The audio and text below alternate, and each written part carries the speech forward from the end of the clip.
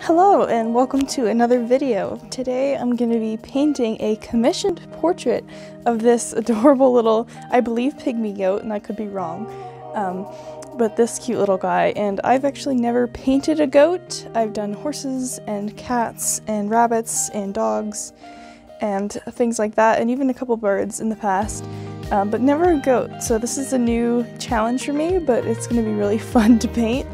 And it's going to be also really nice because I'm painting an 8x10, which is a little bit bigger than I usually paint. I'm definitely a small painter, but that's okay, and that's going to be really fun.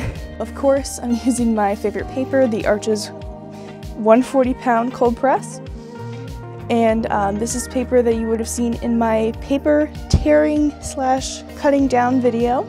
So if you haven't watched that, go ahead and watch that. I'll put it up in the cards above. And so let's get started on this piece.